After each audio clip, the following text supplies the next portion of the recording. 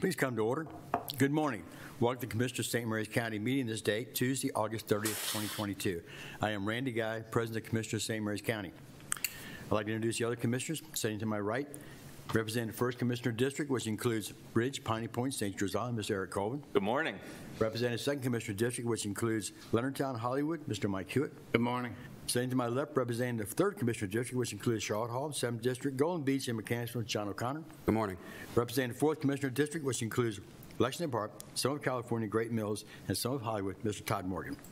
David Weiskopf is our interim county administrator, sitting at the table to my left. Morning. Elisa Cassis, our communications director, sitting at the table to my right. Good morning. Amy Carter, our video media producer, is behind the glass. Please turn your cell phones off or on vibrate. When you come to the presenter's table, please come approach by coming down the center aisle. And remember, this meeting is being televised, so you need to speak clearly and directly into the microphone for recording purposes. I'd like everybody please stand. We have the invocation and pledge by Commissioner O'Connor today. Heavenly Father, we thank you for today. We thank you for yesterday, and we thank you for the days that you'll bless us with ahead of us. I pray, Lord, that when those are faced with two decisions, a fork in the road, that you give them the will to go straight and make the best decision that is possible rather than the two other outcomes that they may feel that they're faced with. I pray that you build a hedge around all of us, protect us, and lead us in the right direction. In Jesus' name we pray. Amen. Amen. Pledge allegiance to the flag of the United States of America and to the republic for which it stands, one nation, under God, indivisible, with liberty and justice for all. Thank you, Commissioner O'Connor. Please seat. Now we have a couple of proclamations. Mr. President. Yes. The agenda. Yes, sir. Consent agenda, please. Yes. I move to approve the consent agenda, which contains the minutes of August 23rd, 2022 as presented. Second. Our first, second, all in favor? Aye. Aye. Any opposed? Ayes have it. Thank you. Now we have a couple of proclamations. National Recovery Month is first, and I think get that, so we'll move up front here. I think you got Dr. Brewster, our health officer, and Jessica Hall.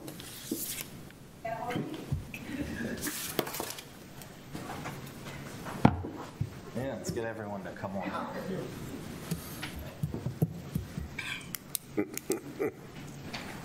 Okay, ladies, you're all in the middle here. Yep. May as well sit in the back. Oh, goodness. Hey, go back behind you. This is fine.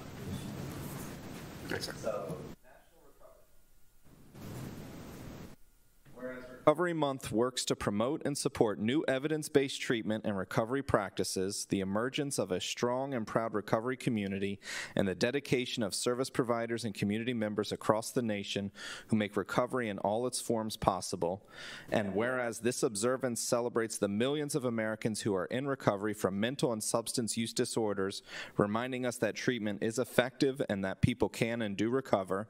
And whereas Recovery Month also highlights the achievements of individuals who have reclaimed their lives in long-term recovery and honors the treatment and recovery service providers who make recovery possible, Recovery Month also promotes the message that recovery in all its forms is possible and encourages citizens to take action to help expand the availability of prevention, treatment, and recovery services for those in need.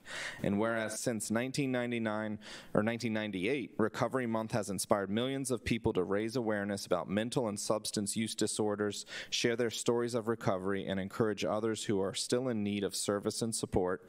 And whereas Recovery Month serves to help reduce the stigma and misconceptions that cloud public understanding of mental and substance use disorders, potentially discouraging others from seeking help, now therefore we, the Commissioners of St. Mary's County, do hereby proclaim the month of September Recovery Month and invite the community, namely our treatment and recovery support providers, St. Mary's County Health Department's Behavioral Health Division, Pyramid Walden's Beacon of Hope Recovery Center, and The Cove, Project Chesapeake, Outlook Recovery, Maryland Coalition of Families, On Our Own of St. Mary's, and all the private community providers to celebrate the strength and achievement of those currently in recovery and those who have come through recovery. This date, August 30th, 2022.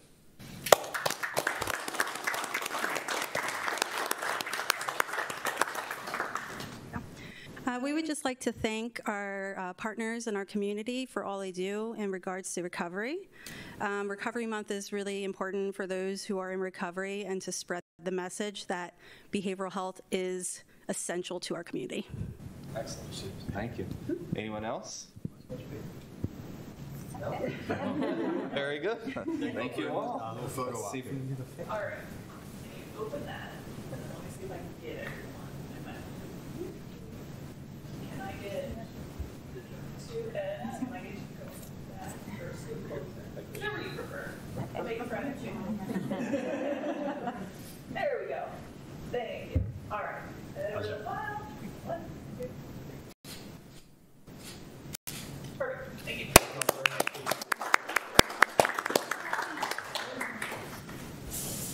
Next, we have the National Suicide Prevention Month. Dr. Brewster again and Jamie Barnes. I'll get up here. Like less people.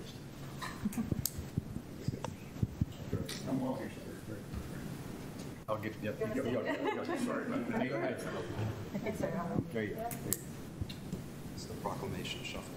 The proclamation shuffle. That's it. Whereas suicide remains the 12th leading cause of deaths in the United States, the 3rd leading cause of death among individuals ages 10 to 34, and over 45,979 people died by suicide in 2020, according to the Centers for Disease Control. And whereas in 2020, 650 people died by suicide in Maryland, and suicide was the 11th leading cause of death in Maryland.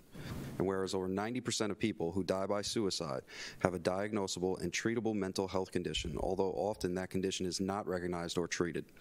And whereas organizations such as the American Foundation for Suicide Prevention are dedicated to saving lives and bringing hope to those affected by suicide through research, education, advocacy, and resources for those that have lost someone to suicide or struggle. And we urge that we recognize suicide as a preventable national and state public health problem and declare suicide prevention to be a priority. Acknowledge that no single suicide prevention program or effort will be appropriate for all populations or communities. Address the disparity in access to mental health care for unrepresented groups and advocate for ending these disparities. Promote awareness that there is no single cause for suicide and that suicide most often occurs when stressors exceed the coping abilities of someone struggling with a mental health condition. Now, therefore, we, the Commissioners of St. Mary's County, do hereby proclaim September 2022 National Suicide Prevention Month in recognition of suicide as a public health issue for which everyone has a responsibility to prevent, and in support of families and individuals affected by suicide, and do encourage all citizens to seek help when needed. This date, August 30th, 2022.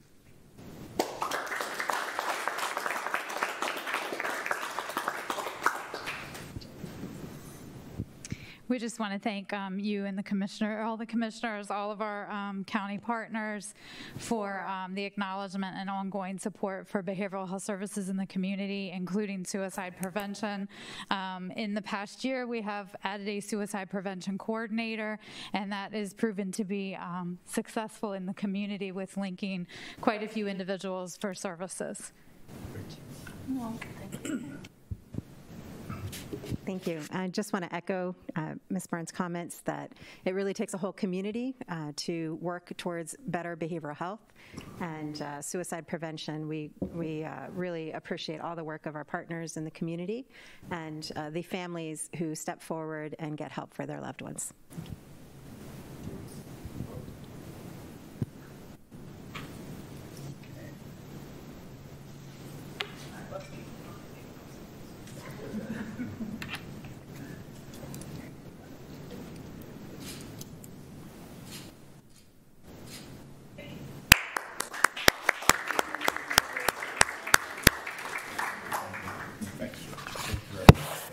Thank you all.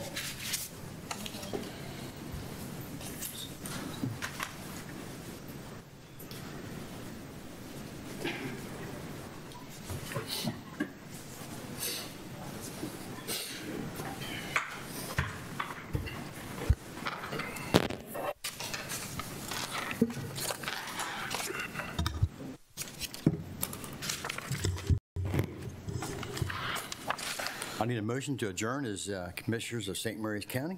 I move to adjourn as the Commissioners of St. Mary's County and reconvene as the St. Mary's County Board of Health. Second. First and second, all in favor? Aye. So moved. We now have Dr. Amina Brewster, our health officer. Please provide a briefing. Good morning. Good morning, Commissioners. Thank you. morning. Thank you for your time this morning. Okay. Well, it's been a few months since we've met, so there's quite a few updates. I'll be providing an update on the COVID pandemic, introducing the topic of the monkeypox emerging public health issue, and then just touching very quickly upon some updates from the Health Department in terms of access to care and upcoming events in September. Good. Thank you. So over the past few months, during the course of the summer, we have seen the emergence of several variants of concern. One in particular, the BA.5 variant of the Omicron version of the COVID virus has taken over globally, essentially. And we've definitely seen a surge in cases here locally. We feel that these numbers are likely an undercount of actual cases in our community because of the use of take-home antigen tests that usually don't get reported. We continue to experience some additional fatalities over the summer related to COVID-19 and about 229 St. Mary's County residents at this point in time. Our community transmission continues to be in the high range. And again, this community transmission is a reflection of how COVID is spreading in our local community, and hopefully should be helpful for individuals as they determine what kinds of protective actions they choose to take. Our community level, which more reflects the burden on our regional hospital systems, fortunately has been swinging between low and medium and currently is sitting at low. This is the BA.5 variant, and you can see how it's emerged over time. It's the greenish color at the bottom of each column. It's emerged over time to become the dominant variant globally, as well as in Region 3 here in the U.S. Given all of this, our local public health recommendations continue. We do recommend individuals stay up to date with their COVID vaccination, and I'll talk in a moment about what that means, to wear more effective masking when they're in indoor public spaces. This is especially important for our healthcare workers or other essential workers, those at higher risk of severe illness, and those who might be more exposed to many members of the public through their work shifts, such as those working in grocery stores. We do encourage people to get tested if they're experiencing symptoms of COVID-19 and to become familiar with how to access COVID-19 treatment in our community, and I'll talk about that in a moment as well. Being up to date, there's been some updates on vaccines, which I'll introduce in a moment, but essentially being up to date means having completed your primary series of COVID vaccine and whichever recommended boosters or whichever boosters are recommended for your age group and for the type of vaccine that you used. Some updates over the past couple months. We have a new... Dr. Brewster, if I could interrupt you for a second. I've been getting, because of my age, emails or calls from the health saying, hey, go over and get another booster. So I went over to get another booster, and they said there's no boosters. And then when I talked to the lady who at the health department, she said that, and by the way, your 4330 number doesn't, I've called that several times, so maybe check it out. But the point was when I finally did get hold of somebody, they said that they weren't, either didn't have enough supply or did not. I mean, I've had the booster like a year ago or however long ago that was. But there's a new booster out now, I guess. And we were on travel. We wanted to get it. Sure. But she told me there weren't enough people showing up to get the booster. And that I guess they do it on Tuesdays or whatever.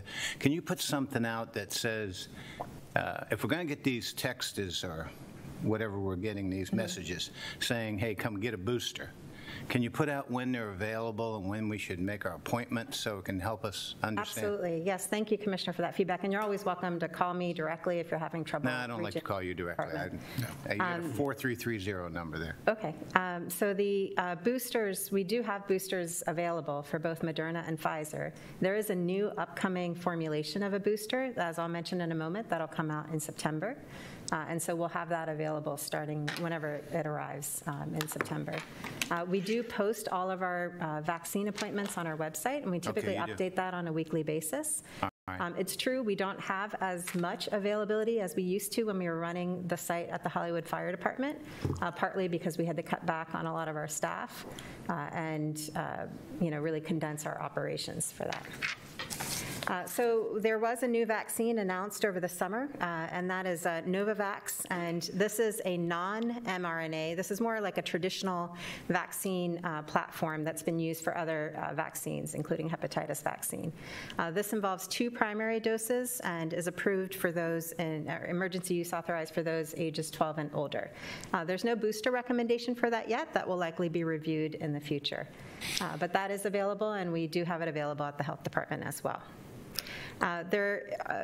There's also, as I mentioned, Commissioner, a update expected to the Moderna and Pfizer vaccines. These are the ones that most people have received in our county. The boosters for that are getting reformulated, and they're being reformulated from just being that original COVID strain that we dealt with when the pandemic emerged to include both the BA4 and the BA5 virus strains that are currently circulating. So as I mentioned before, the BA5 is what's really dominating the world right now.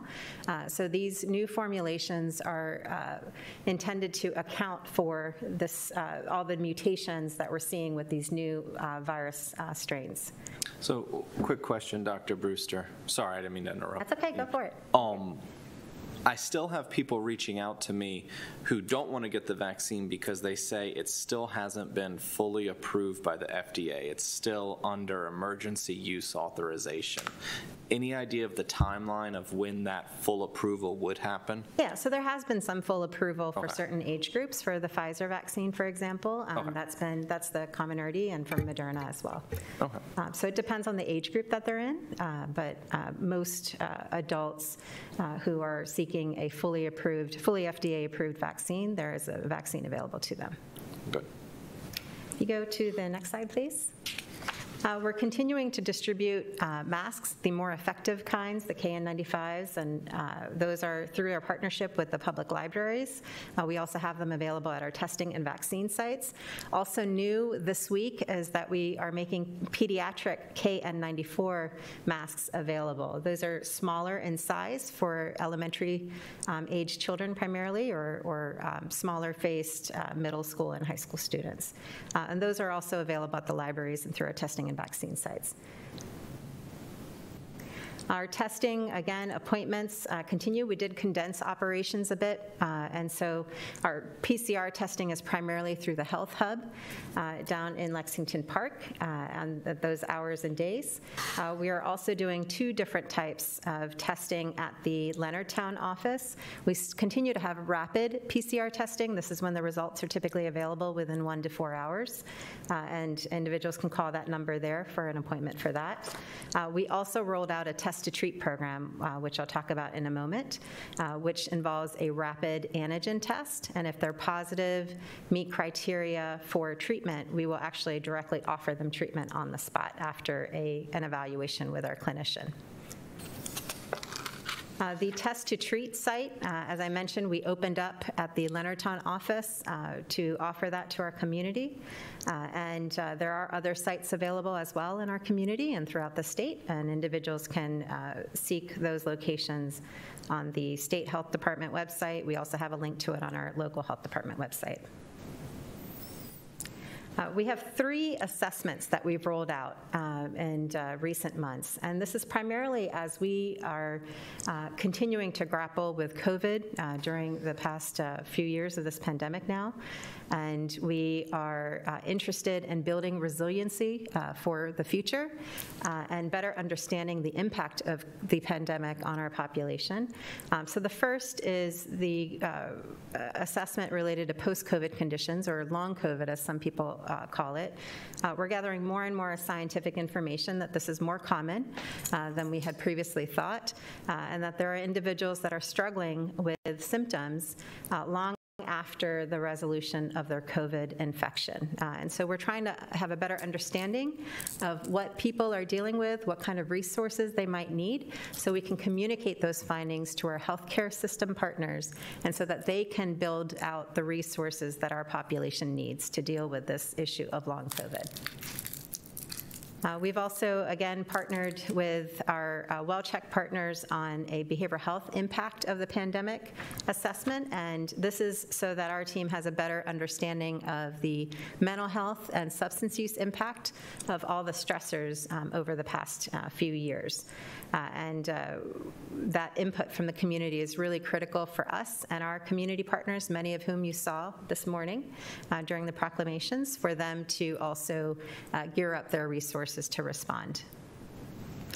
Lastly, again, through our partnership with WellCheck, we've launched a PPE assessment. The personal protective equipment that our first responders and workers in healthcare settings are utilizing. This has been critical to protecting our essential workforce from infections like COVID-19. We know that there were many challenges with PPE early in the pandemic across the world. We want to have a better understanding of how locally our workforce, our critical workforce, is prepared for any future threats, and learning and getting feedback on their experiences during the pandemic with PPE is going to be helpful for that. Next, I'll move on to the monkeypox global outbreak. And if you could go to the next slide, please. Great. And I'm sorry, I should have mentioned earlier, with the BA.5 variant of the COVID virus, this is the most immune evasive variant we've been seeing. So we've been seeing a lot of reinfections, people who were sick with COVID a month ago getting reinfected again with the BA.5 variant, because that natural immunity does not seem to be withstanding as well to this new variant of COVID. With the getting reinfected with the same variant, or with it? They could, yeah. So it's the immune escape. Or maybe they had BA.4 or some other variant that's been circulating. We've also seen individuals that, the vaccines are primarily intended to prevent severe illness and death related to COVID. But particularly earlier on in the pandemic, they were also effective and have been effective at decreasing the rates of infection across fully vaccinated and boosted individuals. What we've seen with BA.5 is that the effectiveness of the vaccine for preventing infection is not as great as it was with some of the earlier variants of COVID. However, the vaccination and the boostering related to the vaccine has still been protective in preventing severe illness and fatalities related to COVID when you look at numbers throughout the country. We still see some effectiveness of those vaccines for that, but certainly it's been less than what we've seen with the prior variants related to fatalities and severe illness. Real quick, before we move on to monkeypox, backing up to the PPE assessment, not directly related to that, but just want to brag on our residents a little bit. Last week, Commissioner Morgan and I were at the RSVP volunteer recognition ceremony, and we sat with two women who very early on in COVID mobilized and started sewing masks. Amazing. And the one woman said that she only sewed 700 masks, and we're like, well, we'll give you a pass. And then the other woman sewed over 3,000 masks by herself. That's incredible. And it was pretty impressive. Yeah, it was pretty absolutely. Cool. Yeah. Absolutely. I mean, our community, just reflecting back as we did at our partner event, has really pulled together in so many different ways during the past few years. Yep. Thank you. So again, reverting now to monkeypox, just to give a brief introduction on this for those who are watching. Commissioners, I know you may have some information already on this. So monkeypox is not a new virus to us. It's one that the world is familiar with or has discovered previously. We've actually seen a rising number of cases of monkeypox over the past 20 years or so. As indicated, there was an outbreak in 2003 in the U.S. of monkeypox as well. What we have known is that there's two different groups or clades of monkeypox, and historically their fatality rates have been fairly high. So this is based on prior data. The clade 1 of a historic fatality rate up to 10%, and the other with up to 1%. Since the emergence of of monkeypox more globally, this current outbreak that we've been having for about 3 months now, the world is experiencing nearly 50,000 monkeypox infections currently, affecting many, many countries, and 15 deaths. In the U.S. in particular, all 50 states are now impacted by monkeypox cases. This lists the numbers of cases currently confirmed in our region, including our border areas. We do have one case in St. Mary's County that's been, and a St. Mary's County resident that was identified. We have now documented community spread. This is not just linked to people traveling and being exposed when they've been to a place where there's monkeypox. We are seeing the passage of the monkeypox virus across populations in communities. This is how the U.S. cases emerged over time. As you can see, we started noticing or started identifying in about mid-May, and it really emerged out very quickly and continues to go.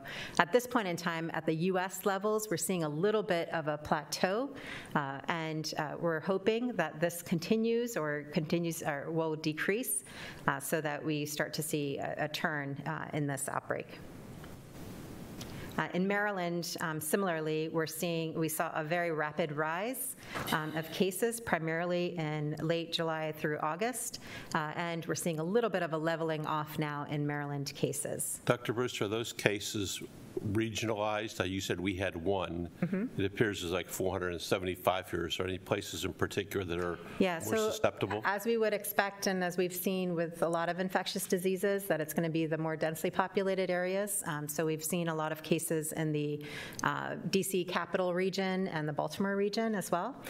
The state health department just launched a monkeypox dashboard, I think just a couple days ago, and they identify the distribution of cases across the state. Thank you. Mm-hmm. I'm going to go through what's typical for monkeypox and then talk a little bit about how things are different now with this outbreak. Typically for monkeypox, you have these flu-like symptoms that occur for a handful of days, and then it moves into a rash that involves a variety of blisters, and that goes through and covers most of the body. The rash, these are some pictures of what the rash could look like. These are skin lesions that are part of the rash. They start flat, they become into bumps, they fill with clear fluid, then pus. They break open, they crust, and then they scab over, and the scabs fall off to reveal healing tissue underneath. It looks like it's a normal pimple. It could look like a pimple, sure. They could be a lot more or red or bigger. But yes, it's the same kind of thought, although you'll see it takes a little longer. So usually it takes about 2 to 4 weeks. The same size as a pimple, larger? It could be the size of a pimple. It could be larger as well, maybe half a centimeter or centimeter big. What we have seen with this outbreak is some atypical symptoms. Some people are not experiencing those flu-like symptoms in the beginning, or they might have them concurrent with their rash. And we've also been seeing some of the symptoms of proctitis, the rectal pain, bleeding, and discharge that might come along with the infection.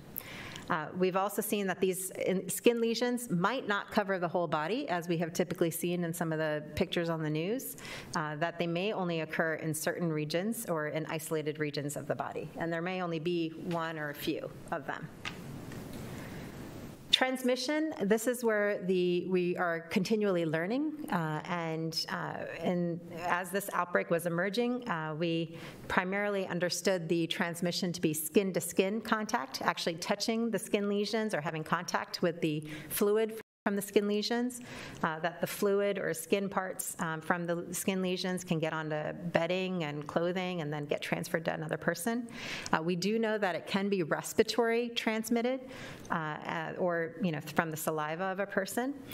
More recently, we've identified that there's actual sexual transmission of this virus as well.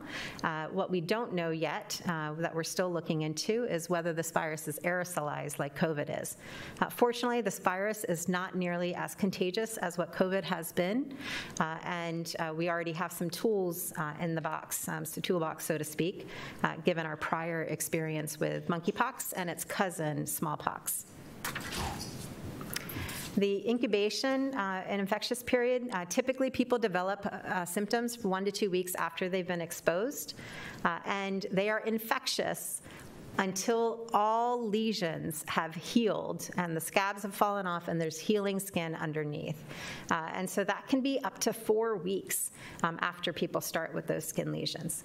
What we have seen, as we see with all large outbreaks or pandemics like the COVID pandemic, is that viruses will mutate, and they will mutate the more they spread across large numbers of people. And as they mutate, as we've seen with COVID, their infectiousness, their disease severity, their typical characteristics may change as well.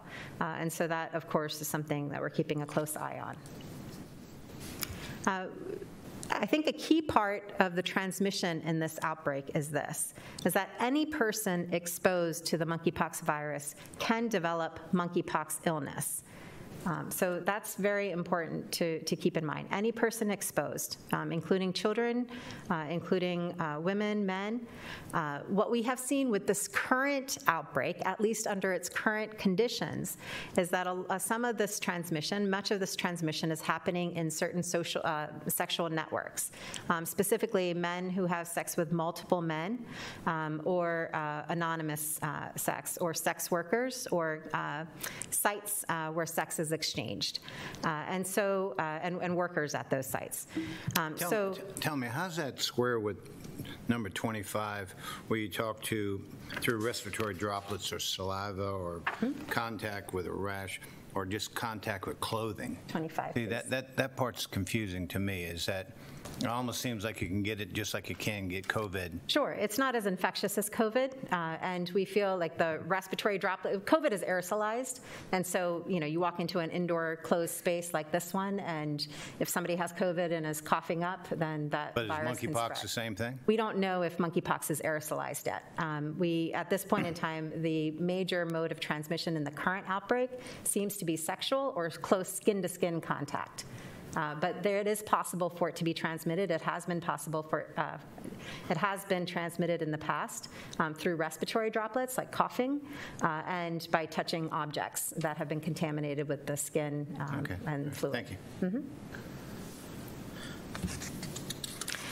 So as this outbreak continues on, and as the features of the outbreak change, and as we see more community spread, we think that the risk of exposure, of course, may be different for different populations, and may not stay just restricted to sexual networks at this point.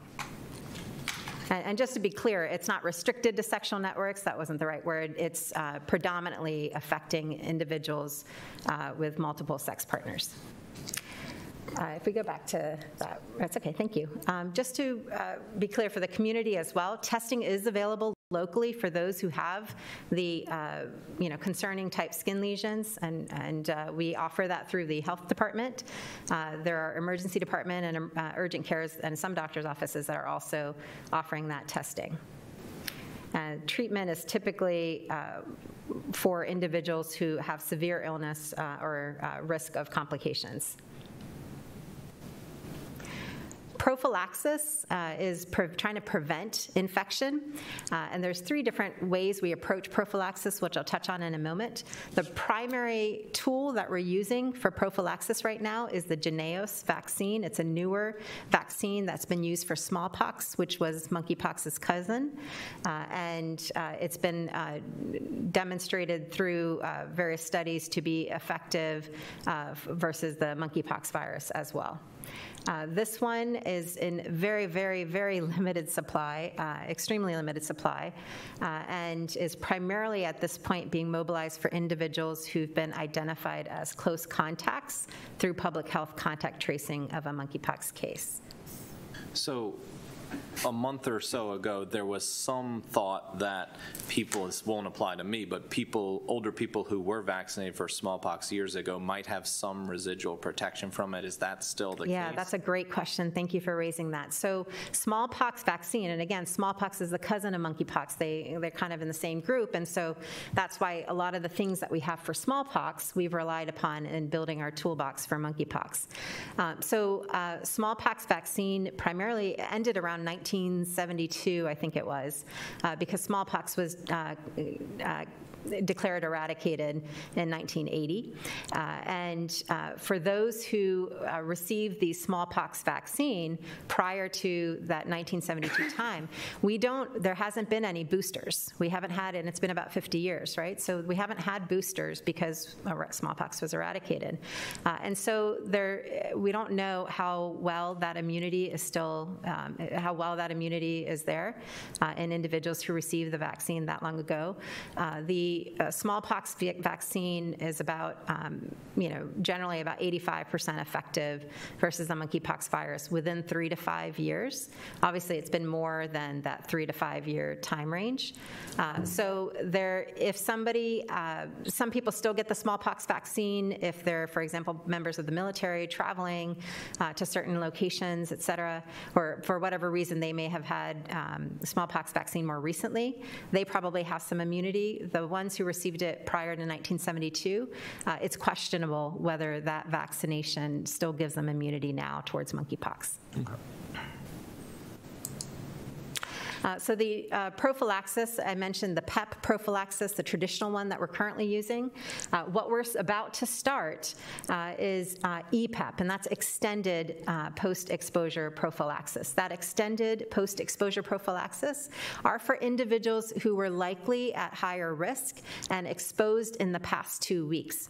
Typically, that means men having sex with men who have had multiple partners or anonymous partners in the past 2 weeks, or other community members such as sex workers or others with multiple sexual partners in the past 2 weeks. We have a general page set up for our community who want to stay tuned in to what's going on with monkeypox. And then we've also set up a page for our healthcare providers locally. We're also communicating, of course, with our local healthcare providers separately on this issue.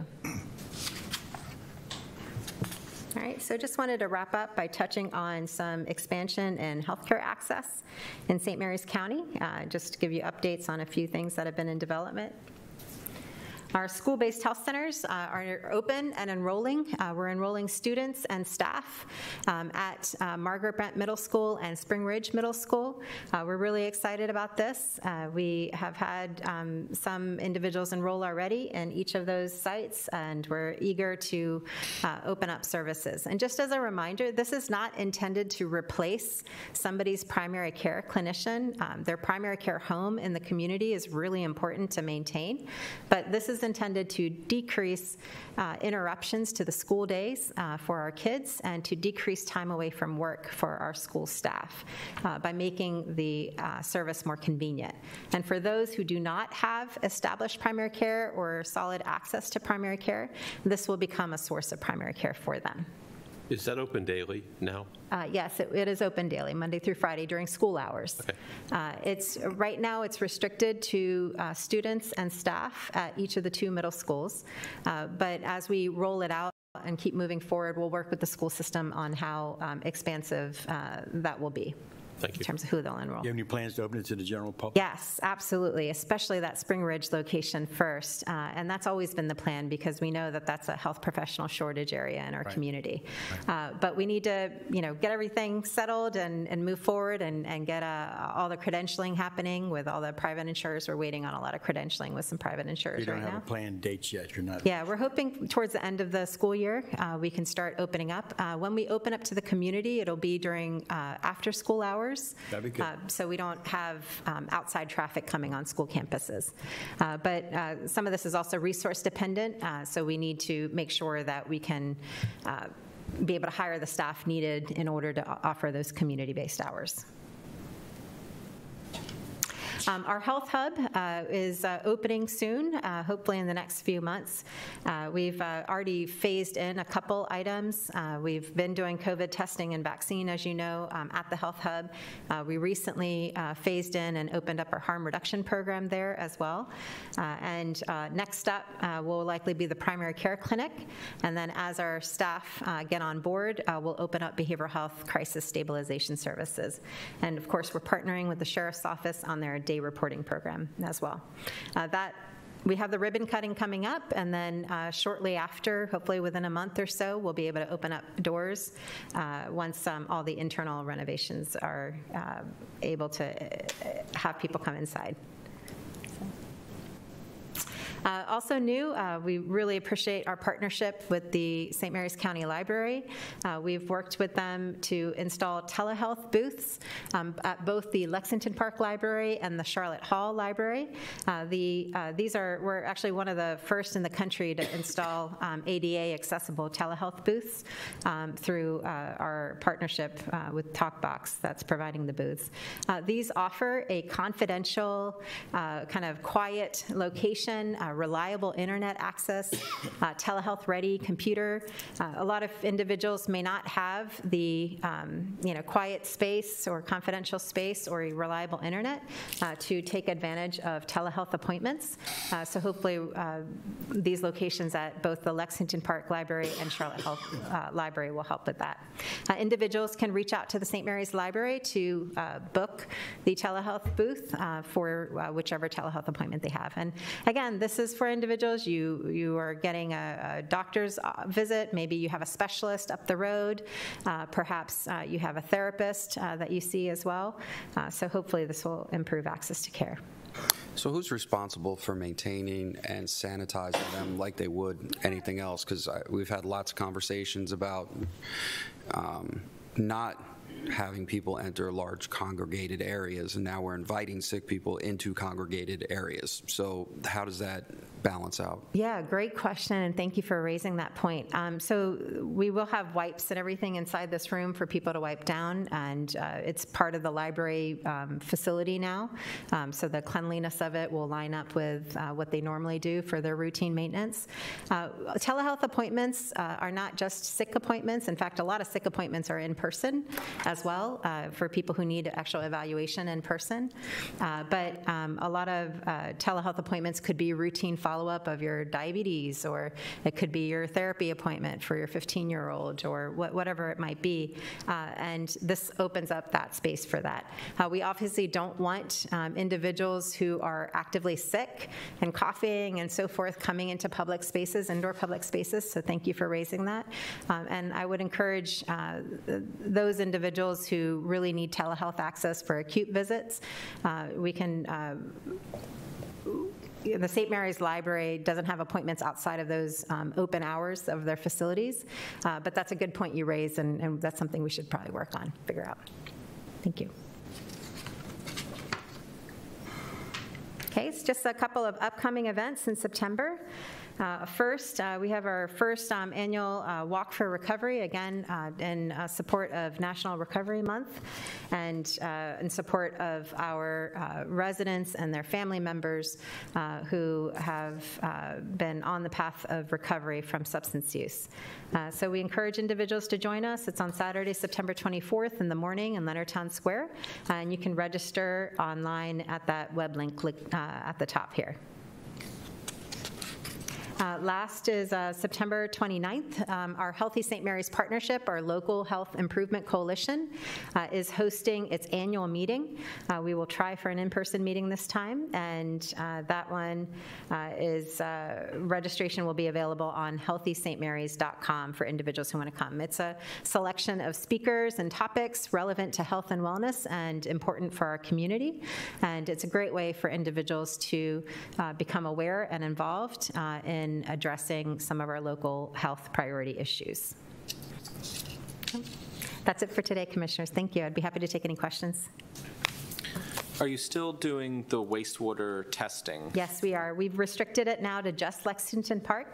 Okay. And it's fairly paralleled the trend that we've been seeing in our PCR cases of COVID-19. I was listening to the radio couple weeks ago, and they were talking about, I think it was New York did some wastewater treatment and discovered polio. Yeah. Yes, and I didn't, I knew we had limited time today, and I've already gone through a lot with you. But of course, another emerging public health issue is this polio outbreak, which was first identified in New York in July. So definitely one that we're on alert around, and we've been taking some early actions around to prepare for that if it becomes an issue. We have looked into the topic of assessing our wastewater for both polio and monkeypox virus. Should we need that in the future, that would be a very helpful surveillance tool. At this point in time, we don't have the resources to move in that direction. Right. We're hoping that there'll be opportunities that are less expensive that become available soon. Very good. Just want to say the survey was fairly simple to complete. I checked the QR code and went through it, so I just wanted to say that was fairly easy for anybody that would like to complete the survey. It was painless. I think it was less than 3 minutes. Yeah. So it was. I just wanted to check it out while you were here. Thank if I you. had any questions. Thank you for doing that, and thanks for saying something. No problem. And two, I'm glad that the health department was here, one for Recovery Month, but I think it was I don't know if it was happenstance that you had Recovery Month and suicide prevention at the same time, but they go hand in hand. Yes, they do. And I want to, thank all of you for your work with the veterans groups. Something I didn't say earlier was we lose 22 a day. Yeah. So it's very profound, and working with the veterans groups are very important as well. Yeah, thank you. And hopefully we don't see, you just mentioned the polio, or Commissioner Colvin did, but at one point we had eradicated all these, and then we look at decisions have consequences with those that make the personal decisions for vaccines. So now that's what we're seeing is the rise. So, but thank you for your constant effort on all of that, and everybody over there. Thank you. And again, really appreciate all your advocacy on behavioral health for our community. I know you've been a strong voice on that matter, and we appreciate that support, and all the efforts that we currently have in place with the Health Hub, our behavioral health crisis stabilization, are to assist us as a community in both those issues of mental health and substance use recovery. Good. Well, thank you. Any other questions, Commissioners? No? Okay, thank you. Dr. Bruce, very much for your input. All right, I move to adjourn as the St. Mary's County Board of Health and reconvene as the Commissioners of St. Mary's County. Second. I have a first and second. All in favor? Aye. Any nays? Ayes have it. Thank you very much. Excuse me, Commissioners, if I can interrupt for just a moment. I wanted to let you know that our YouTube feed is down, but we're still live on Channel 95, and we do have our IT department working on it, and if needed, we'll upload the full meeting, the recording of the full meeting later this afternoon. So I just wanted you to be aware. Thank you. Good. Thank you, Commissioners.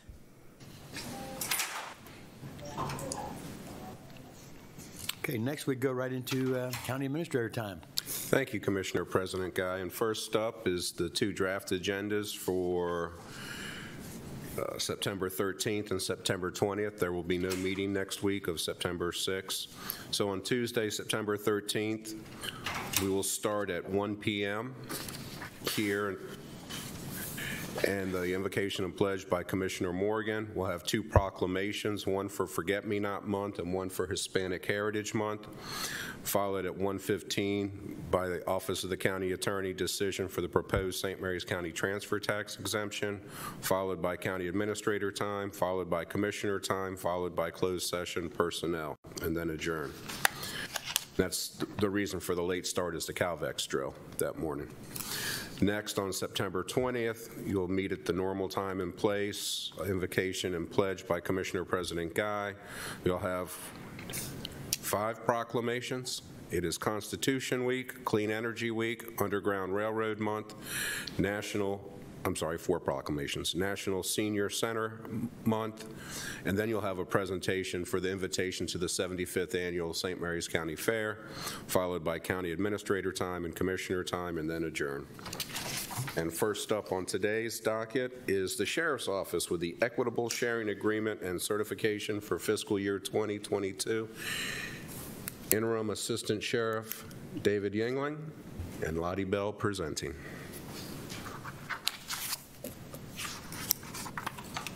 Good morning. Morning. Morning. Morning. So the annual certification report before you today is a summary of the equitable sharing activity for the fiscal year ended June 30, 22. As shown on the report, there were no federally forfeited funds received or expended in FY22. Your approval is requested so the report may be submitted to the Department of Justice and the Treasury Department in accordance with the equitable sharing agreement. Captain Yingling and I are happy to answer any questions you may have. What is the equitable sharing agreement for the public? Okay. The equitable sharing agreement is essentially federal narcotics investigations where we have a task force officer assigned to that group. When there is a large federal seizure, we get a portion of the forfeited funds. Thank you. Have you received any funds? Did I read in here there's been none recently? So with federal investigations, obviously federal investigations take more time. They go over they're going after bigger fish, so they tend to come in big chunks, and the cases tend to go on. But so this is just a continuation of something we've done, and we may get something or may not. We generally get big chunks of money in over periods of time instead of small, steady stream of income. Yes. I move to approve the annual equitable sharing agreement and certification for FY22 from the Department of Justice, Department of Treasury on behalf of the St. Mary's County Sheriff's Office, and authorize the Commissioner President to execute related documents and Sheriff's Office staff to submit electronically. Second. I have a first and second. All in favor? Aye. Any opposed? Ayes have it. Thank you all. Thank you. Thank you. Next up, from the Department of Public Works and Transportation, the STS Buses and Bus Facilities Program Funding Grant. Director Jim Gotch presenting. And Allison Swint.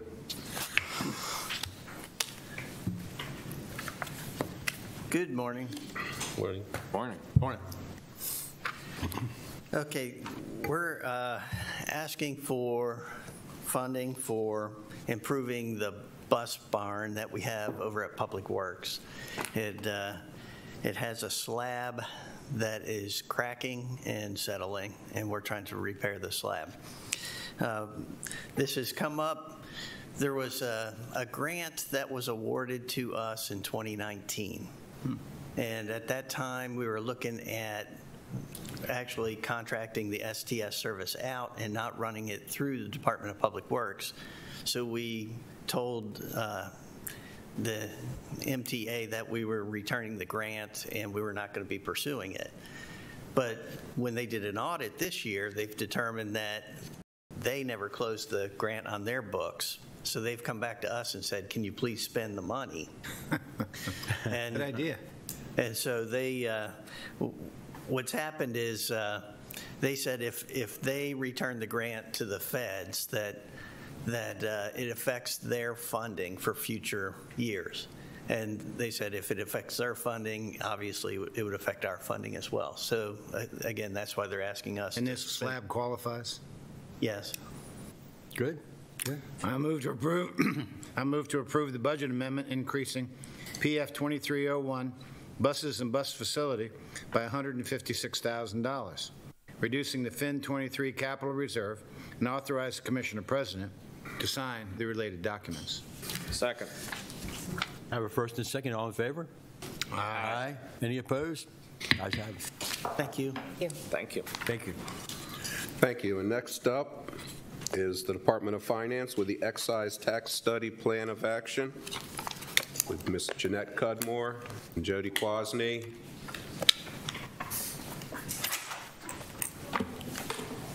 Good morning, ladies and gentlemen. Morning. Good morning, Commissioners.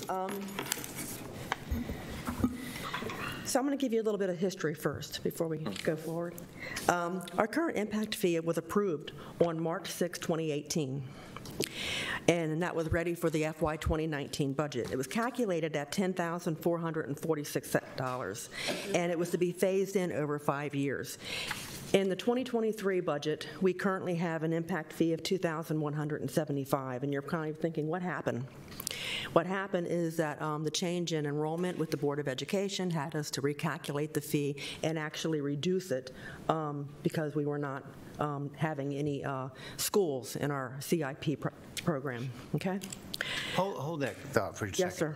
Now, when we talk about schools, we can only use this impact fee for new school construction?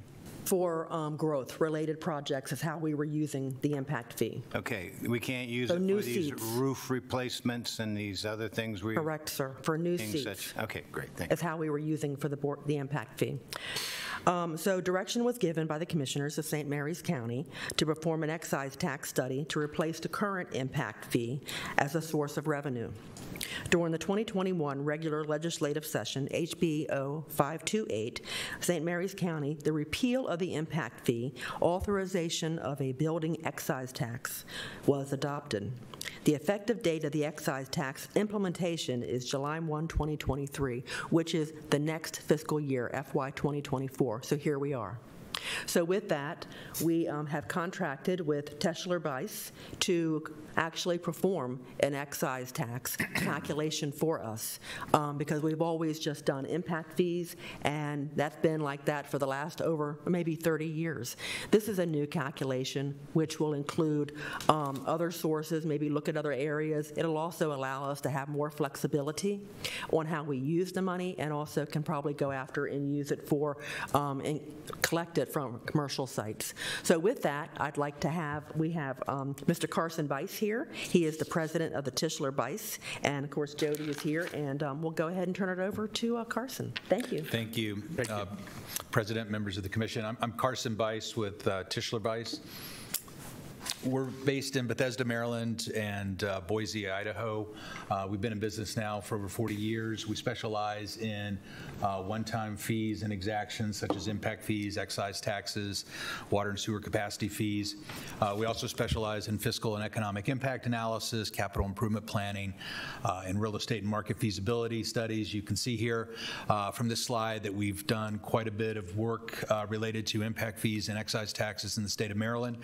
We've actually done more of this kind of work than anybody in the country, and certainly more in the state of Maryland than any other firm.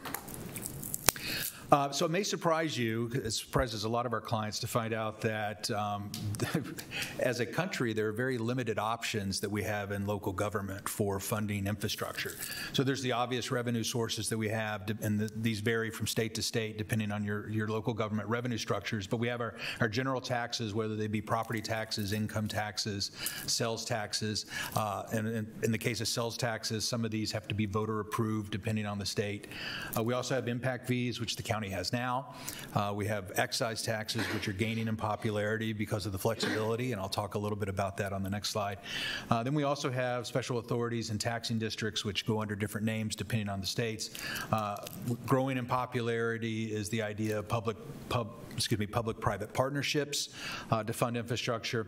And then with our enterprise fund operations that usually include water and sewer, we have rates and charges associated with utility financing. So the difference between impact fees and excise taxes are quite different. An impact fee, a fee has to be designed in order to cover the cost of a service, or in the case of impact fees, it's a much stricter requirement where we have to meet 3 prongs of a legal test. We have to satisfy need or nexus, so through the course of the study, we have to show that growth is generating the need for facilities and that we're going to construct them in a certain time frame.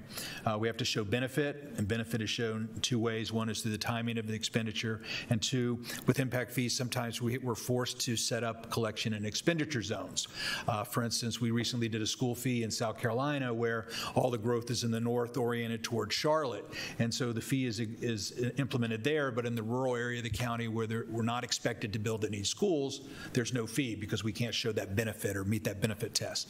And then we also have to make sure that the impact fees are proportional. So that's why you have a differential fee for single-family units versus multifamily units, differential fees for retail versus office versus industrial.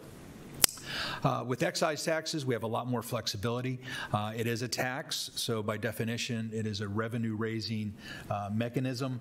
We don't have to meet the strict rational nexus that we have to meet with impact fees, and we have a much greater flexibility in terms of what we spend the money on. So in the preamble, someone asked about spending on roof replacements and those sort of things. With an excise tax, you can spend that kind of money on maintenance and rehab, where with impact fees, you're not allowed to. So it does offer us greater flexibility in terms of how we spend the money.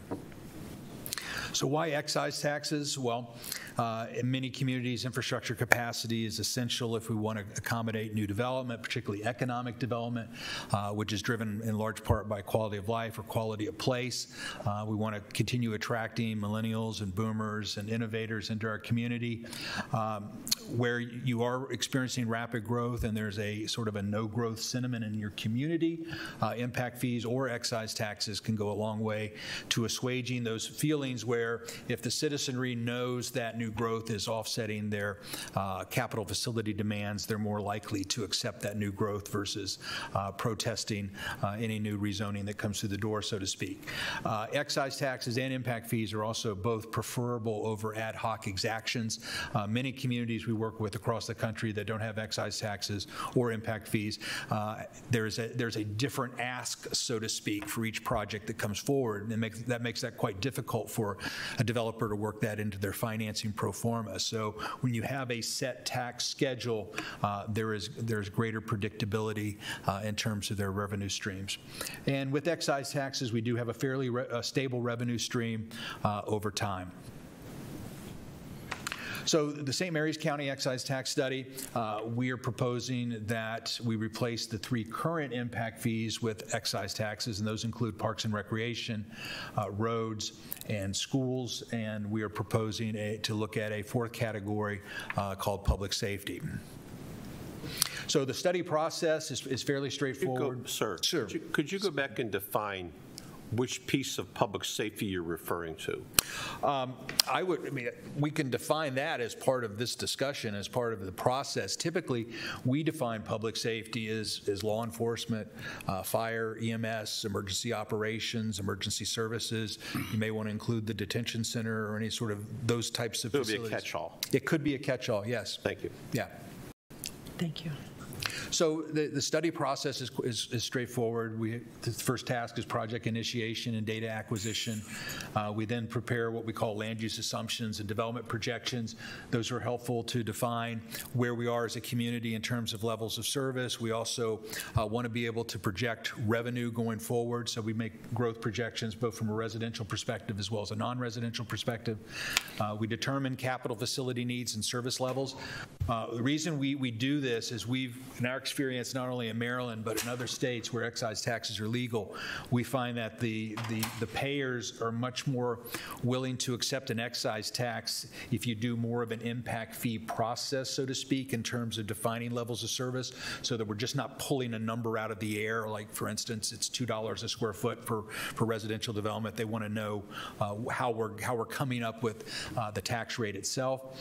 As part of Task 4, we do that cash flow analysis where we look at projected expenditures versus the revenues that the tax would bring in. We prepare the draft and final excise tax report, and then we go through the public hearing process. So we'll have a continuing relationship with your company? Yes, sir. Yes, sir. And got a lot of questions for you, but sure, yeah. And as part of our process, I mean, this is purely optional or a decision made by you and staff. But we will be down here on several trips, and we're big proponents of updating you through the study, because there may be some forks in the road during the process that we need some direction from a policy perspective on. So I would expect to see me again for some sort of work session during the middle of this process. I got some questions for you when you're done. Okay. So some policy considerations, as I just mentioned, we can come to you with options for the tax structure. So for instance, sort of the way that excise taxes were traditionally done was, there was either just a residential fee, or it was a tax, or a tax for a single family resident versus a multifamily resident. One of the things that we've been doing a lot of is doing taxes by size of unit. So it would be a graduated schedule, and there's a graphic here that shows the linear regression analysis for a community. This one happened to be Tucson, Arizona, where the data in most communities we work will hold out that as the house size gets larger, there are more people, so they're consuming more services, they're demanding more infrastructure. And so that's an option that you may want to consider. Other options would be the non-residential tax schedule. Do we just sort of do a general non-residential category, or do we portion it out to retail versus office versus industrial versus warehousing versus other types of uses? Also, there may be infrastructure that we may not be expanding, but there may have been a recent expansion, and so there's a cost recovery mechanism. So, for instance, let's just assume that a detention center was built 5 years ago that's been oversized for new development, and growth's going to benefit from that going forward. So, even though you've already made that expenditure, you've got debt service payments on it. So, we may want to include that in the excise tax calculation, and that's what we call a cost recovery or buy-in method. Also, with the road tax structure, one of the things we've been doing a lot of is allocating the tax by vehicle miles of travel. And the idea here is that the further and further you get out into the county, your trip lengths are larger, so you're consuming more roadway. And this graphic here is from a county in Colorado, where Zone 1, which is the lighter green, is the closer in area, the built-up area. And so in the dark green area, the tax is different or greater because they're consuming more roadway going forward. And so these are the kind of policy things that we'll probably come back to you at some point in order to gauge your feedback. And with that, I'm happy to answer any questions you may have. Okay, thank you. I read this over the weekend and I found it very interesting. Now, impact fees are something I've been used to for a long time. I was on the Board of Education, and it's not about me, but I've had a lot of experience with impact fees, both on the public side of being on the Board of Education and receiving them when we were a school system that was growing, and we were doing a lot of new construction back in the 90s. Now, what we have now is we're having a school system that's actually been somewhat stagnant as far as growth. And what we're seeing is a growth in parochial. We have a King's Christian Academy here. It's getting ready to put a big addition on. We're seeing an increase in homeschooling. So we're having this shift in our community of going away so much from growth of the public school system to a somewhat, I'll call it the term stagnant. That's not a good term, but it hasn't really grown. So my point to you is about fairness. Now, you talk about impact fees. I've never believed that we've been able to calculate that when someone builds a house in a subdivision, that has like dropping a stone in a pool of water has a ripple effect throughout the whole county where, okay, that house caused another deputy to be hired, it caused another school teacher to be hired, caused another county employee to be hired. So it gets to be fuzzy in my mind as to how we justify this impact fee, and I'm happy to see it go to an excise tax, because I believe that allows us to spread out the benefit to the public and by the way of parochial schools, because those people pay taxes too, homeschoolers. And so with that said, I'd like to know a couple of things here. I wrote them down. You talk about there's a benefit to residences from when we have an excise tax. There's some type of a benefit that's going to come to a residential application because they're the people who are paying that excise taxes. I'm assuming that's the people because commercial doesn't pay it.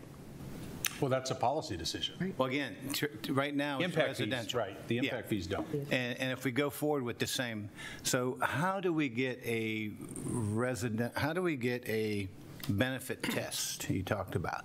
How would we know, how could people gauge what this tax is doing for me? Right. That's a big question to unpack. So I guess the first part of that is with excise tax, you don't have to meet the benefit test. With impact fees, you don't. And if what you're saying is true, and our analysis showed that over the next 10 years that enrollment indeed was going to be stagnant, you weren't going to be building new capacity, we would be recommending against continuing with an impact fee approach because you're very vulnerable to a legal test. With an excise tax, we don't have that issue. And so, benefit is, from a tax perspective, is somewhat of a value proposition, right? And I would argue that if you're you probably, if you're like most school districts or school systems that we work with across the country, is you do have significant infrastructure replacement needs and programmatic needs. And the excise tax could go a long way to perhaps solving those, which the impact fee is not the vehicle or mechanism used to do that. Okay.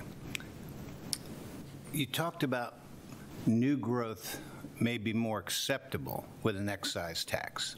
Now, what we recently saw was there's a piece of property in Lexington Park that's going to be redeveloped into a rural farms, and it's caused quite a hoopla.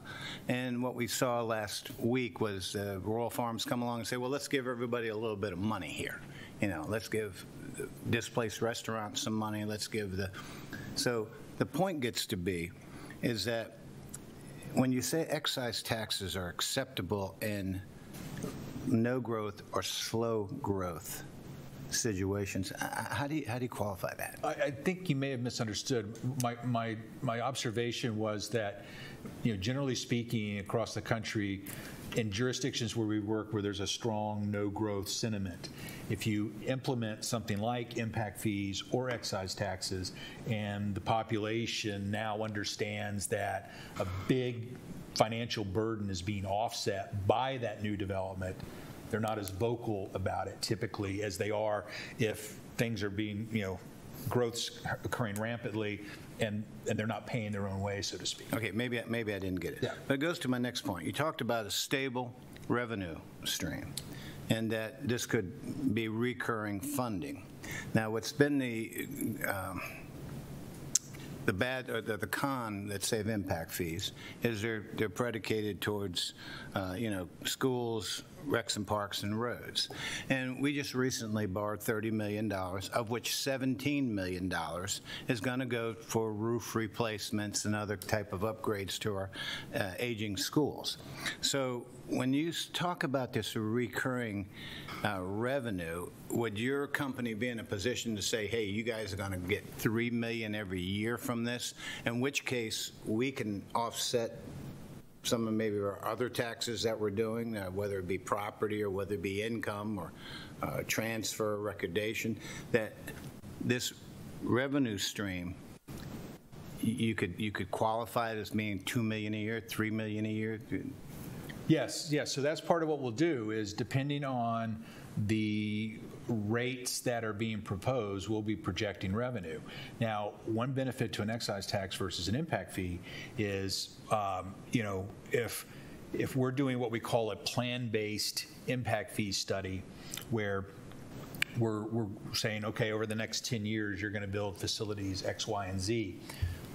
By definition, we have to calculate a growth share, because one of the tenets of impact fees is that we can't ask a new resident to correct an existing deficiency, right? With excise taxes, you have a much greater flexibility. So in simple terms, let's say that your capital plan was going to cost you $30 million. You could, through an excise tax, say, well, we want to generate enough money to cover that $30 million, which may not have been the case with impact fees. But then we get into, well, you know, there's sort of the political notion of, you know, what's the political threshold we're willing to accept in terms of the tax rate. Okay, good point. It's whatever the pressure will be. And that's part of what we can also provide is, you know, because it's becoming increasingly an issue with our clients about what is the effect of the impact fee or the excise tax on housing affordability. So as part of this, we can show two scenarios. Is, you know, we look at, you know, average, like the average house is X, the average income is Y. You shouldn't be spending more than 33% of your income on housing. So we can look at scenario one, which is, well, what's the burden with today's fee structure versus what's the burden with maybe 3 or 4 options with the excise tax structure, so you can see to what extent it moves the needle. And it's frankly, it's somewhat surprising because, you know, one of the things we hear a lot from the development community with their impact fee studies is that, you know, for every $1,000 increase, you're pricing so many people out of the market. Yes. Well, we just did a school impact fee study in South Carolina where the housing burden for a single-family unit, it was 25.2% of their income was going monthly to housing. By adopting a $15,000 school impact fee, which is one of the highest in the country, it goes from 25.2 to 25.9%. So Does that sound fair? It's de minimis in terms of, the argument is that, you're going to price a third of the market out of the, or a third of the residents out of the market, but really it's not even 1% on your monthly expenditures. Not that that should be discounted, but it's not as, sometimes it's exaggerated what the impact is. Well, let's so just that's say why it's always about who's paying, who's writing the check. Right. That's usually what the thing is. Right. I got two quick ones and I'll let you go. Okay. You talked about a cost of recovery for past investment, i.e. debt service would be my term. Right. So what this board, or the board before this inherited, was a long term of no infrastructure, whether it had been a new jail, whether it had been a new road that had been on the books for years. There's could have been a library, a senior center, different things that were done by the political will of that who was elected at that time. So when you talk about recovering, because people will say to us, look, you guys are borrowing a lot of money, but we can say boards before us for years would not do anything, and stuff wears out. Infrastructure crumbles. So when it comes time to pay or to upgrade, it can be. So how do you see this cost recovery benefit? Do you see raising the impact, the excise tax, to offset the additional money you're having to borrow? I mean, how do you see that structure working? Yeah, I'm not sure I'm understanding the question, but how it would work is, let's just use public safety for an example. Let's say that if we want to maintain current levels of service in the county, we're going to need additional sheriff's office space. We're also going to need additional emergency services and fire protection space. So there could be two layers of the excise tax that's generating revenue to expand that infrastructure system. But let's say that you issued that $15 million debt for, let's say, a detention-related facility. Well, that would be the third component of the tax, where we're recouping some portion or all of the future portion of that debt service. Does that make sense? Well, I don't know if it's fair to the new people paying the tax. That's the thing. Well, that's the policy. Okay. Right? I mean, I can only recommend certain things. I get it. All right, last question I got.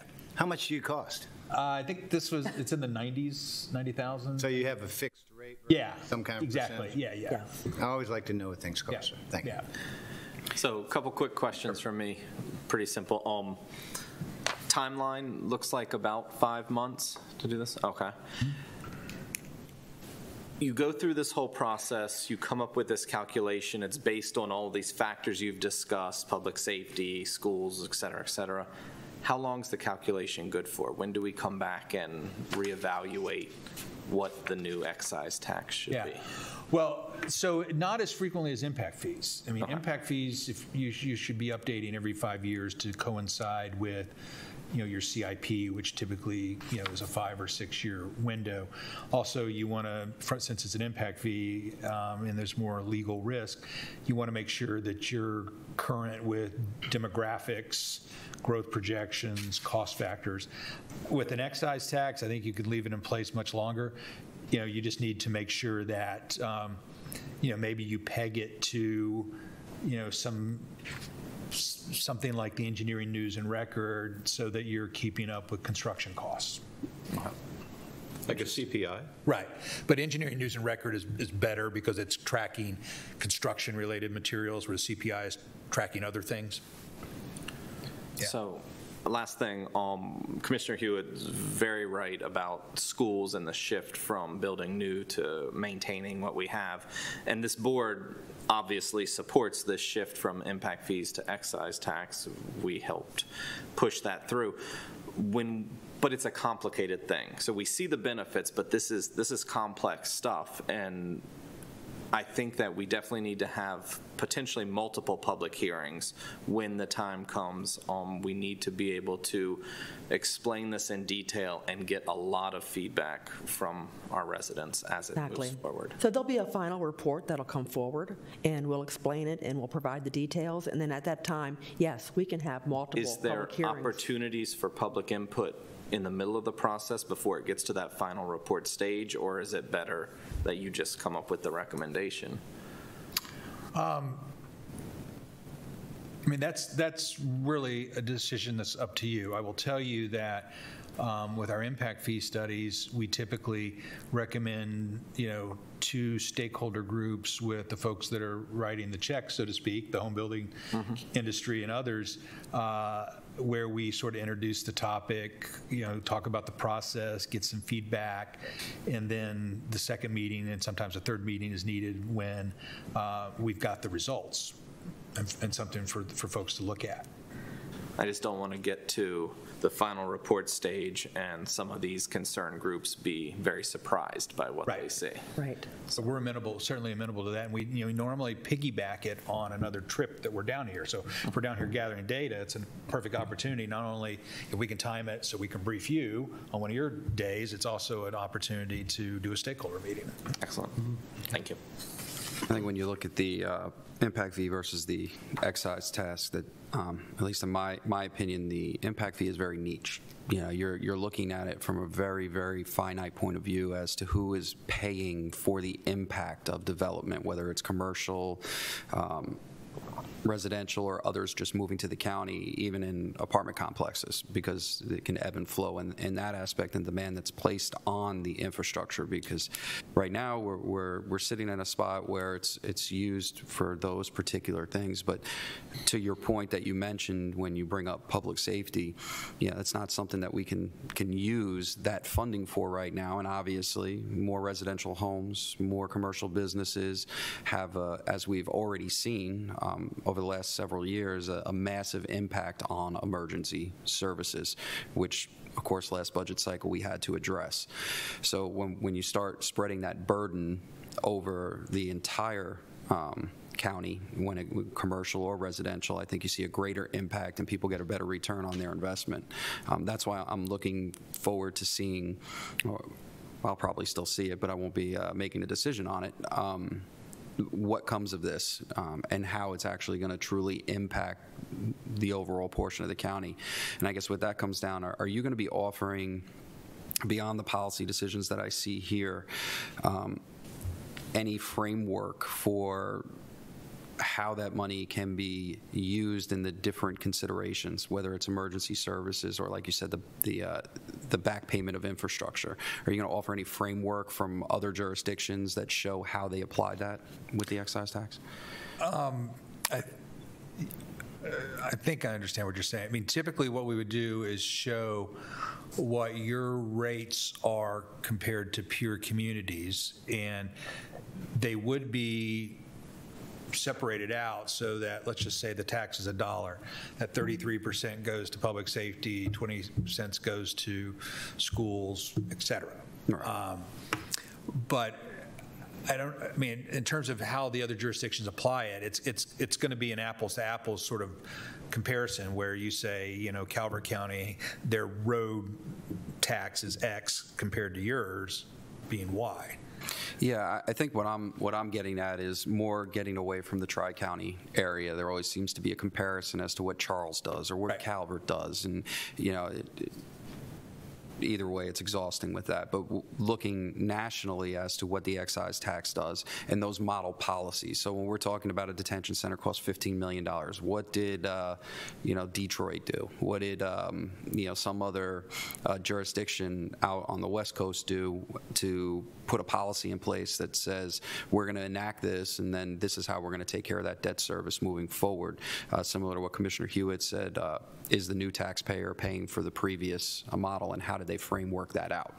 Just something for us to work with, or the next board or our finance to work with, so you don't have to basically recreate the wheel, is what I'm getting at. Right. Yeah, your ordinance will have some of that, but we certainly have anecdotal information because we work all across the country about how other communities are doing it, and I certainly understand wanting to expand the comparison to other peer communities, whether they're inside Maryland or outside Maryland.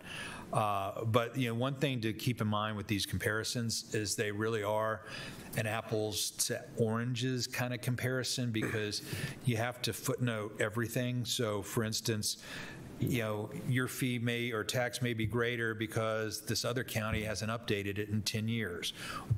and they should have adopted it at this rate, but they adopted it at 50%. Or public safety doesn't include, detention, but yours does. I mean, there are all these different things out there, but we can certainly compile that information for you. But you do tend to have to footnote it to make it an apples to apples comparison. Yeah, I think that would be good just for consideration of those that are sitting here and our staff to see maybe its pitfalls from other jurisdictions and how they implemented things, or just learning from it to say, okay, well, they did this, maybe we should look at it a little bit differently. Tell you all about pitfalls. Yes, trying to avoid them is always great. So any of those lessons learned, I think, would be great to include. I think where I'm getting at. Definitely. Yeah. Anyone else got anything? Any other questions? Good presentation. I appreciate it. Thank you. I got one quick one for you. I'm sorry. Tell me, you talked about commercial versus residential, and we don't do commercial excise taxes. The thought process is they create jobs. They pay higher taxes on that piece of property. But tell me, are you seeing commercial excise taxes across the country, or where you're? Yeah, actually, you should be charging non-residential impact fees because of equal protection issues. For what? You're one of the few communities that don't charge non-residential impact fees currently. Yeah. Wow. Yeah. Well, again, we kind of look at it like, hey, they're bringing jobs. They pay higher tax rates on commercial property than they do on residential property. Well, we'll be interested in your results. Yeah. All right. Well, thank you, Anything Commissioners. Okay. Are there any other questions? Yeah, if you could leave a card, please. I know we got your contact information here, but if you could leave a business card. Sure. Nice. Yeah. So we'll go ahead and we'll go from here, and we'll start putting together a schedule. It's really based on the tasks that are involved, and we'll get back to you and we'll keep you briefed. We are planning a budget work session for CIP in November, so maybe we'll have a little bit of information or update at that time. Okay. Good. Excellent. Thank you very much. Thank you very Thanks for much. showing up today. Thank you. See you again. Thank you, Cars. Thank you, Commissioner President Guy, and that concludes County Administrator time. Okay. Well, we're going to go right into Commissioner time, and we'll start with Commissioner Hewitt today. Oh, thank you.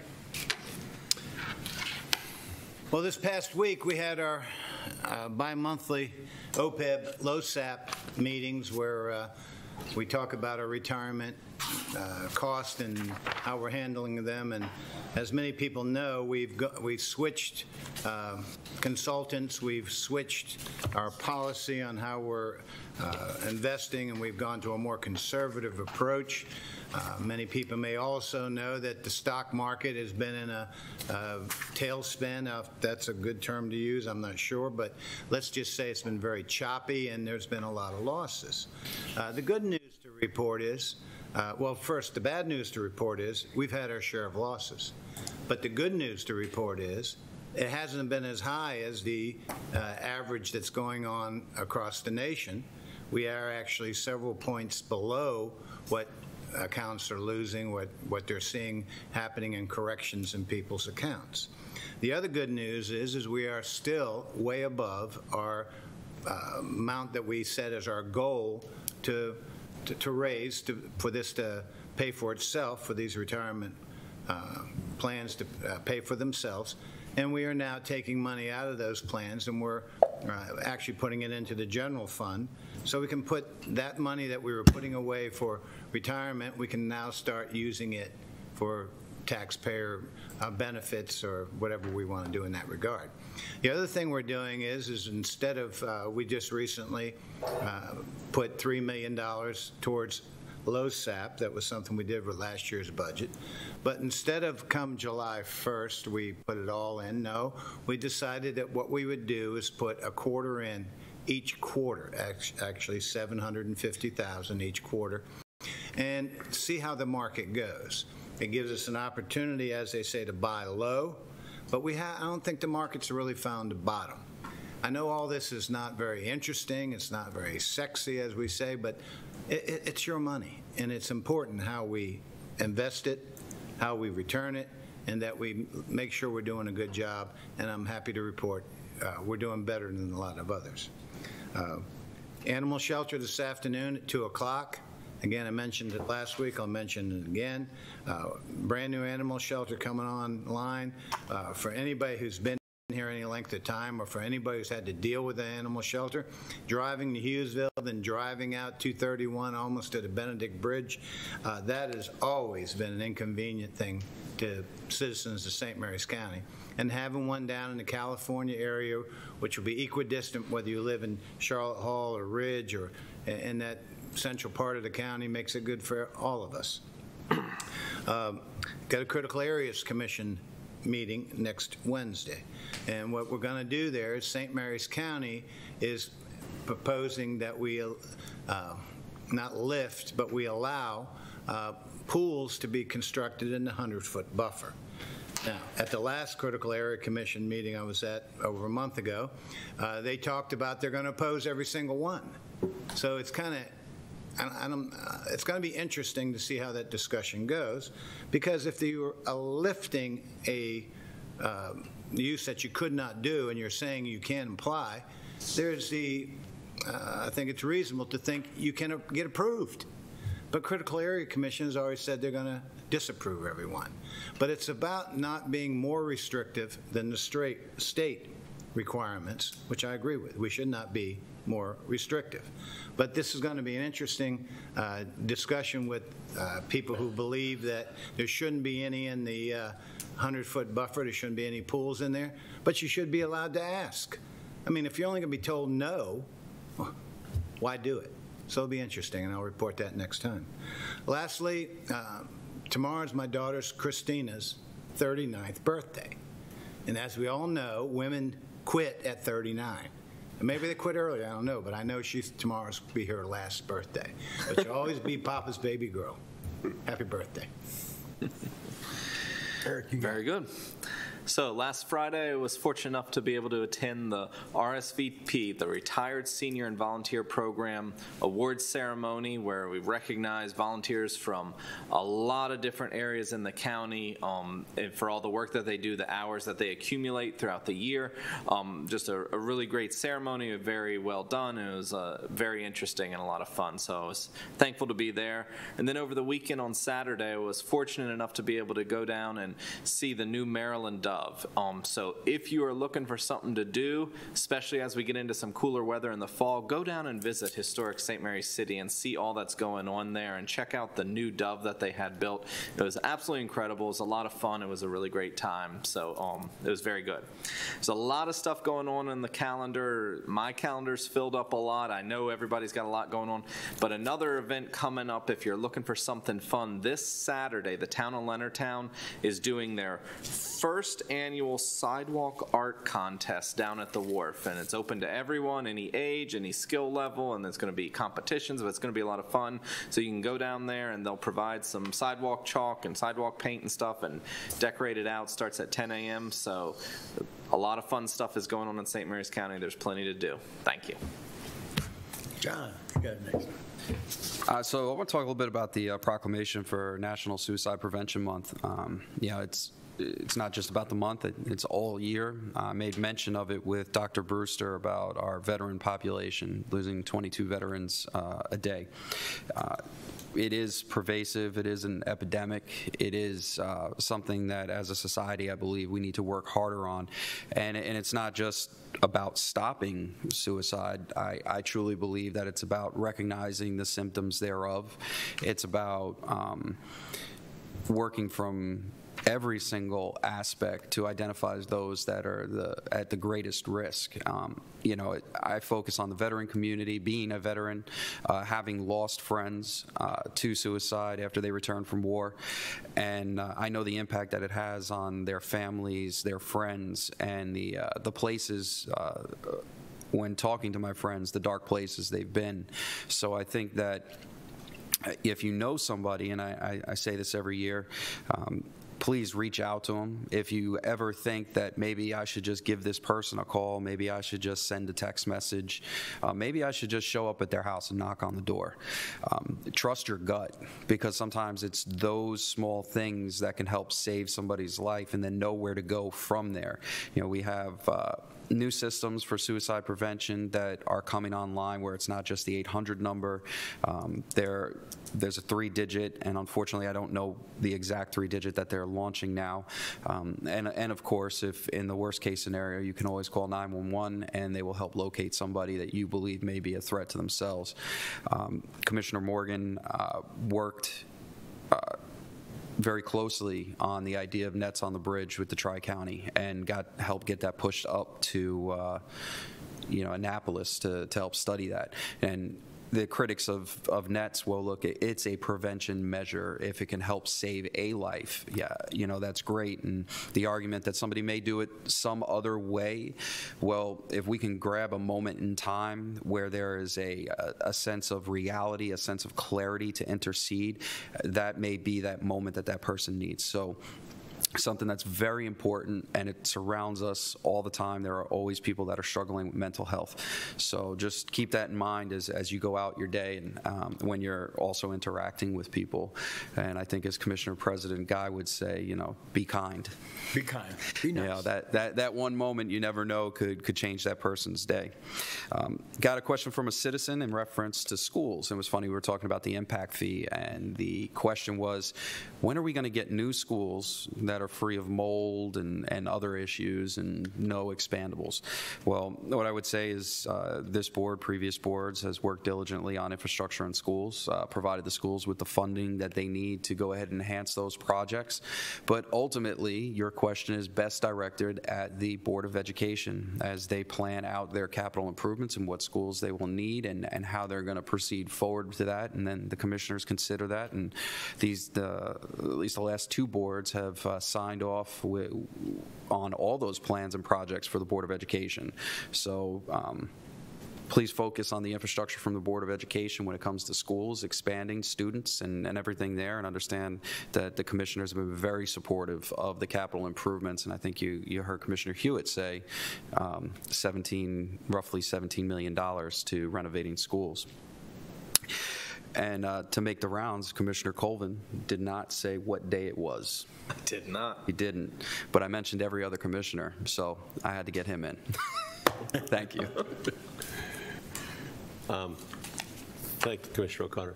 I also attended the RSVP luncheon last Friday. It was really good. Ladies and gentlemen were there. We had it at the University System of Maryland, Southern Maryland campus. Again, a big plug. If you haven't been out there, go take a look at it in the airport. We encourage the seniors who are there to go look at it also. But more importantly, the thousands and thousands of hours that those seniors have dedicated to serving the community, not only for the ladies at our luncheon table who made masks, but all the other projects they do along the way. The Dove was a great event down there on Saturday. That project, in case you didn't know, the Dove was built about 1978, 1979, and it was supposed to have a 20-year lifespan, and it's now up to 40. So under the guidance of former Senator Miller, a $5 million grant was put forth to build the new Dove, and the Dove was brought over. And as Commissioner Coleman says, go down, take a look at it. It's a lot of fun. This Friday is First Friday in Leonardtown. There will be a mural and a walkway dedication. I can't remember which one it was, but a lot of things to do up there. Lastly, Labor Day weekend, last full weekend of the summer. Please be safe, have a good time. Fall is just around the corner. And with that, you all have a nice weekend. Thank you. Thank you, Commissioners. Well, I'm sorry I missed the RSVP. It's usually my favorite program every year, but I went to Vermont this weekend to a wedding of my nephew, Nick, who is Michael Guy's son, one and only son. And very great trip. Unfortunately, it was a 9.5-hour drive back yesterday. That's a long drive. And that's in the southern part. For those of you who have been up and sort of around the Snow Mountain area, well, they call them mountains, but they're only about 6,000 to 7,000 feet at the highest. But very nice trip, beautiful country up there and everything, but it's very sparsely populated compared to even us down here. I mean, it's a very low population around the area, but it was a beautiful event. We went to Robert Todd Lincoln's summer home on about a 300-acre piece of land, probably about 10,000 square foot house that he built up there, but it was a beautiful, beautiful location, venue for a wedding. So we had a good time.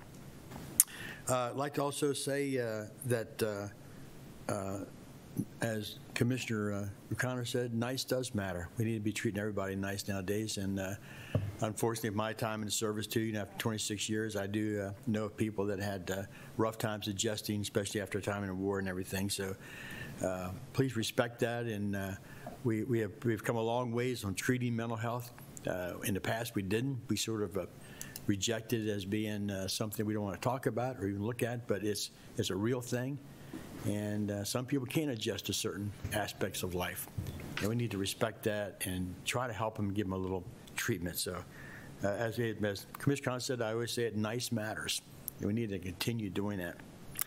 At this time, I'd like to go ahead and let you know that we have an outside event today, our St. Mary's Animal Adoption and Resource Center ribbon cutting at 2 p.m. It's at 22975 FDR Boulevard, Lexington Park. It's right behind where the Giant Food, and behind there's some Navy housing back. It's right behind that on FDR Boulevard, where Lowe's, that whole complex there is. If you got a little bit of time today at 2 o'clock, come on by and see what we put out here. This is a great resource for the people of St. Mary's County.